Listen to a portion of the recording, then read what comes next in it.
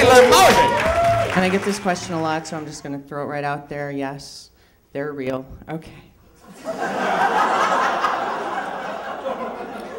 A lot of people don't believe me because, you know, they're so big. It's the burden I bear. And have since I was very young. I mean, I was, you know, at full growth at 14. Almost B. This guy's squinting at me like, I can't even see him from here.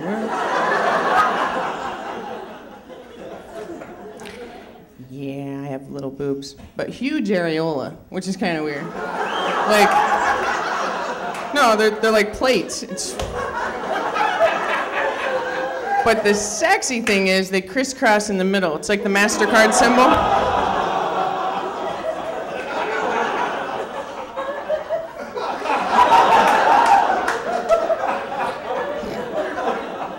I would never get the implants, though. A girlfriend of mine got them when we were roommates in college, and do you know, when you get implants, they take your nipple off. Off!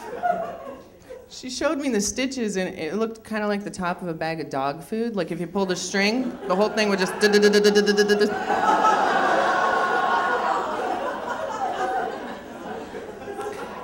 then I had a friend say, well, I never had boobs till I got pregnant. Wait till you have a baby. I'm like, yeah, you know where they put the stitches then?